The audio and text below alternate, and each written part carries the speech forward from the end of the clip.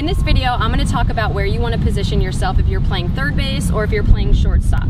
So where you stand and where you set up ultimately depends on what the score is, who's up to bat, does she have speed, what her count is, and where are the runners on the base pads. So we're gonna start at third base. So let's just say you've got nobody on, nobody out. A good rule of thumb on where you wanna set up is you wanna go to third base line and you wanna take 2 big old steps off that line. Now you don't wanna be too far from the line, because if that ball gets by you to your right, that's a double or a triple for that runner depending on her speed. So you wanna make sure balls aren't getting smoked by you to the right. Now you also don't wanna be too close, because if a ball is hit to your right and you go backhand, you're stepping into foul territory, so you're not even gonna be able to make that play anyways because it's foul.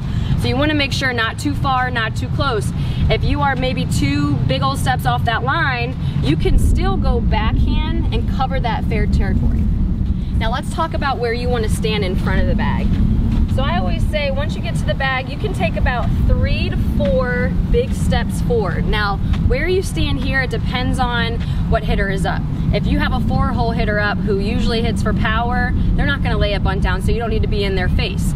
If you have maybe the first hitter up, second hitter up, you got a slapper, you know chances of them maybe laying down a bunt are a little bit higher, so you might wanna creep up a little bit. Just make sure you know what kind of hitter is up, what the situation is. If you have a hitter with 2 strikes, more times, I'd say 9 times out of 10, they're not laying a bunt down. So if they have 2 strikes, you can move back a little bit. Now, if it's a tie ball game in the 7th inning and she's got 2 strikes and the first 2 attempts she tried to bunt, she fouled it off, coach might be having her bunt again. So now you might want to be in a little bit. You've got to be ready for a swing, but you also need to be ready for a bunt. So know the situation, know what kind of hitter is up. Now let's talk about if there's a runner on first base. And I'll get to this when we talk about how you want to set up at shortstop. But if there's a runner on first base, our shortstop should be shaded a little bit up the middle because they need to make sure they cover that bag for the bunt.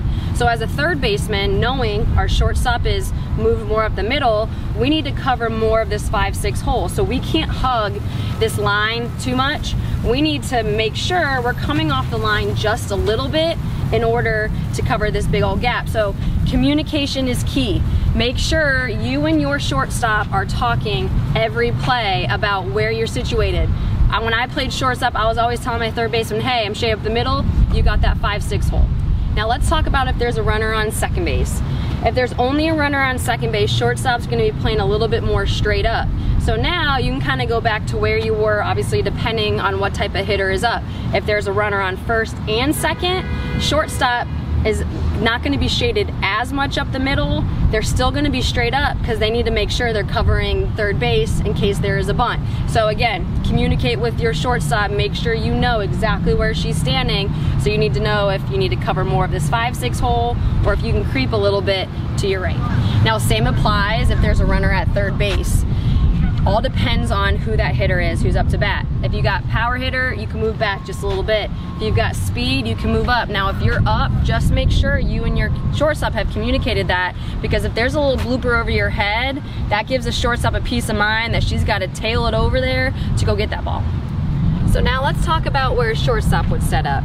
So where I always like to set up for just straight up, nobody on, nobody out, I was shaded just a tiny bit more towards second. I didn't love standing in the middle between third and second because I knew my third baseman had good range. She was able to cut a lot of balls off to my right. So if you go straight down the middle from third to second, I like to be a little bit more to the left, so a little bit closer to second base.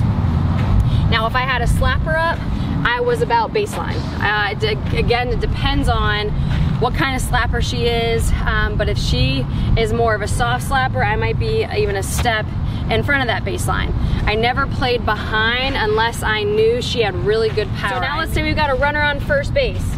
I've got to be shaded a little more towards second base. So this is where I was playing this close to second base because I needed to make sure I could get to second base if that girl was taking off to steal. Once I was shaded up the middle, I immediately told my third baseman, hey, I'm shaded up the middle, you got that 5-6 hole, just like we talked about earlier in the video. So my third baseman had to come off the line just a bit in order to cover that area. If I had a runner on second base, I now had to make sure I was playing in the middle of second and third, because if that girl takes off for a steal, and let's say the girl at home is showing a bunt, I need to make sure I'm getting over to third base in time to cover that steal, because my third baseman went in to cover the bunt. Now, and this is for all my girls who are a lot older, to where they're playing on teams where the pitchers are hitting their spots very well. You can play according to what that pitch is. So for example, when I was in college, I had a pitcher on my team who was so very accurate in her drop balls that every single time she would pitch one and that girl would swing, the ball would be up the middle. So I was trusting my pitcher to hit her spots. If there was a runner on second base and I knew she was hitting her spots, if it was more outside, I could shade a little bit more up the middle, knowing if that girl makes contact, that ball is probably coming to me, even though I need to be covering third on that steal. So know your pitchers. Are they hitting their spots? If she's not hitting her spots, you might not want to shade too much. Now, if there's a runner on third base and your coach does not want her to score, you're going to be playing baseline or maybe about a step in front. Let's say it's 7th inning and it's tie game and there's a runner on third. Your coach is probably going to have you baseline because they don't want that girl scoring in order to go ahead.